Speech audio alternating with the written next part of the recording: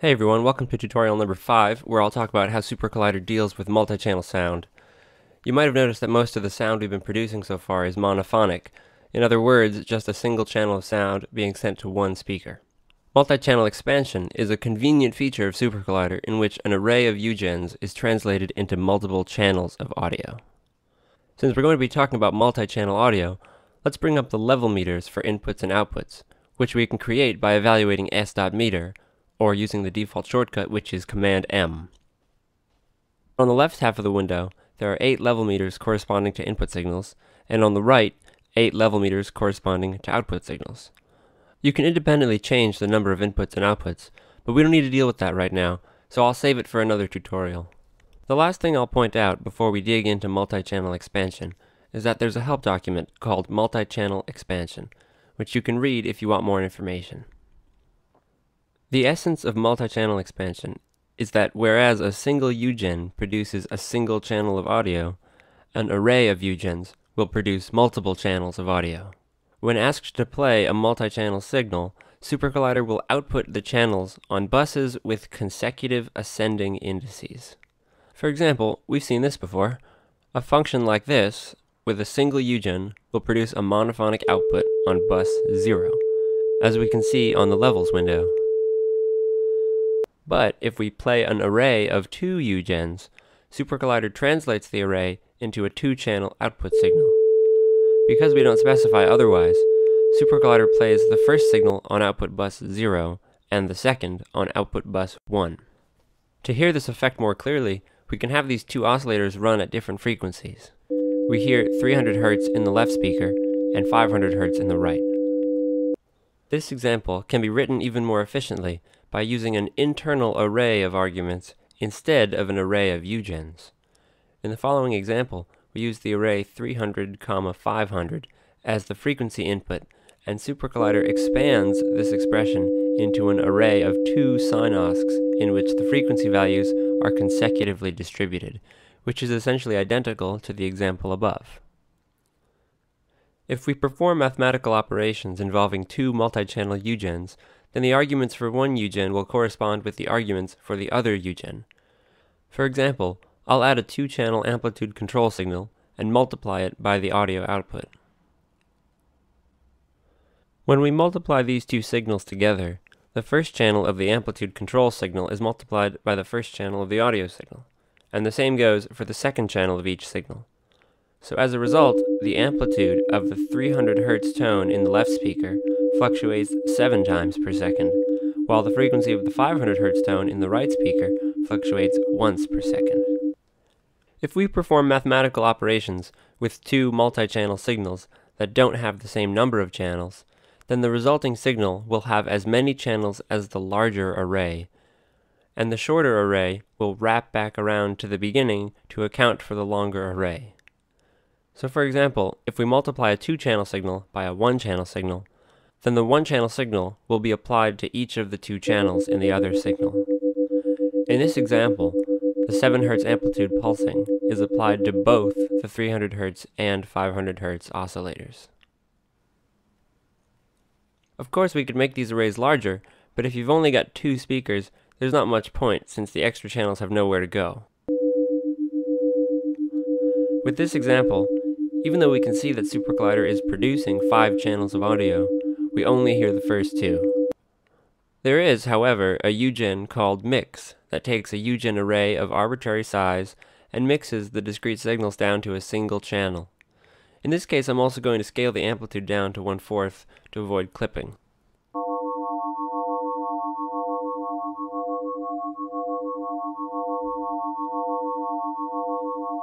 Since we're listening to the output of a mix UGen, we're back to dealing with monophonic sound, so you could consider applying multi-channel expansion to the mixed signal, like this. Now's a good time to introduce the Dupe method, which when applied to any object, returns an array of duplicates, like this. This means that the above example could be rewritten in the following way.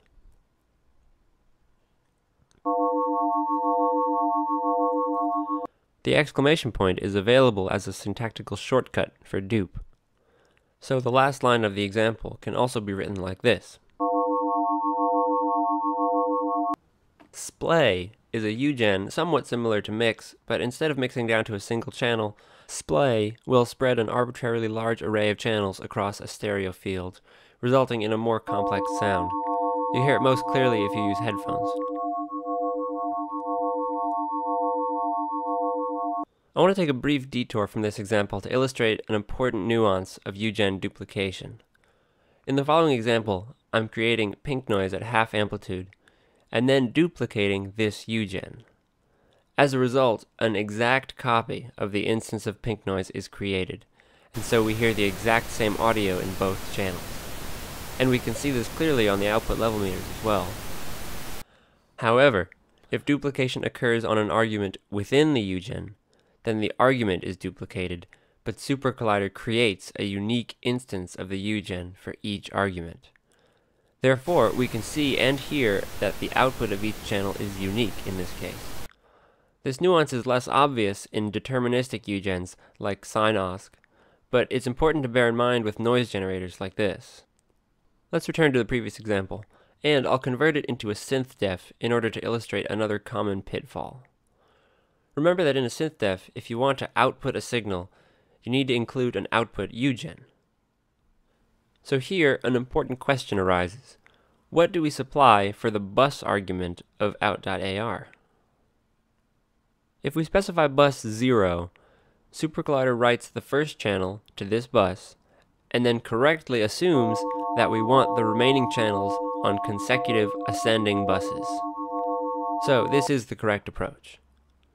However, it's not uncommon to try something like this, and in fact it looks pretty reasonable.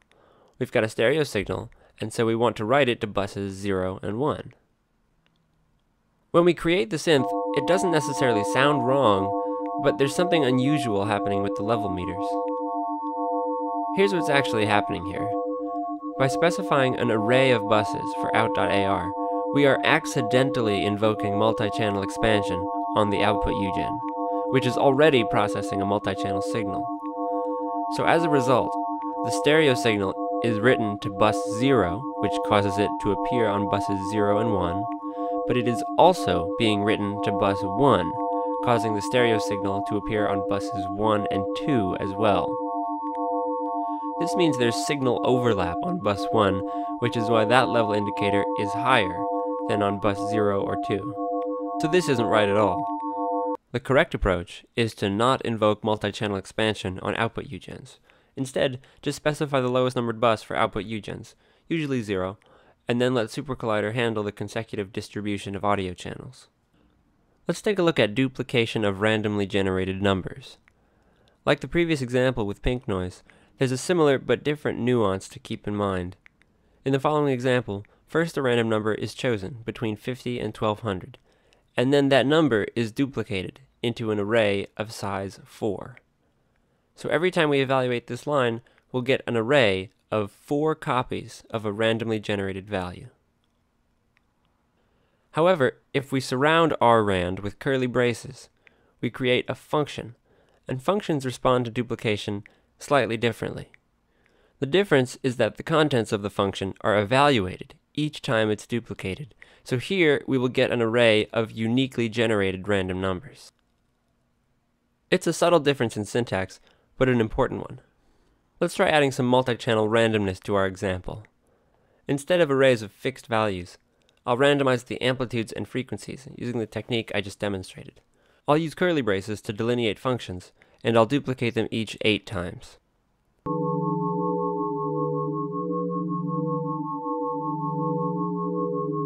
If I take away the curly braces, SuperCollider will create arrays of 8 identical numbers, so the complexity of the sound will be greatly reduced. In fact, in this case, each of the 8 channels will be exactly the same, so the whole point of multi-channel expansion is lost. However, using the language operator xbrand, even with curly braces, isn't the best option for synth-defs. Using lowercase xbrand in a synth-def, as we've just done, chooses random values when the synth-def is compiled, and these random values remain fixed in the synth-def for every synth that's created from the synth-def. So here, even though I'm creating several synths, you can hear that the randomly chosen values are the same each time. Therefore, you'll probably find it preferable to use the UGen X brand with capital E and capital R. While lowercase x brand picks values when the synthdef is compiled, uppercase X brand chooses random values when the synth is created. I'll create multiple synths just like I did a second ago, but here, listen to the unique frequencies and amplitudes of each generated synth.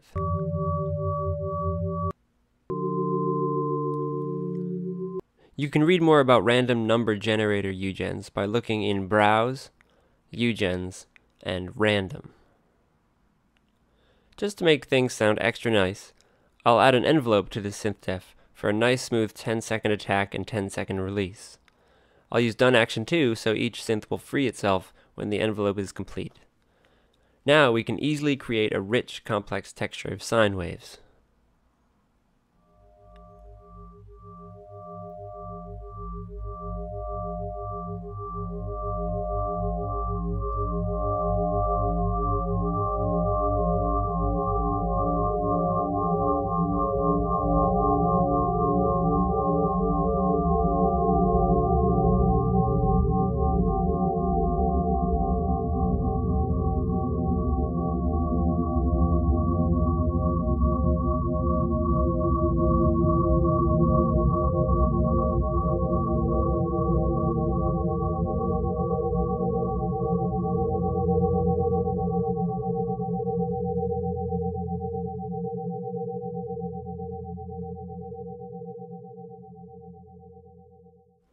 That's it for tutorial number 5. There are lots of other multi-channel UGens, which can be found in the list of UGens under Multichannel. There are additional categories at the top of the list of multi-channel UGens. Multi-channel expansion with arrays is very powerful, but it can also be difficult to conceptualize. So to conclude, I suggest that the best way to understand multi-channel expansion is to experiment with it, and make sure to use the level indicators so that you can see what's happening. In the next video, I'll talk about iteration in SuperCollider and how it can be used for iterative synthesis. Thanks for watching.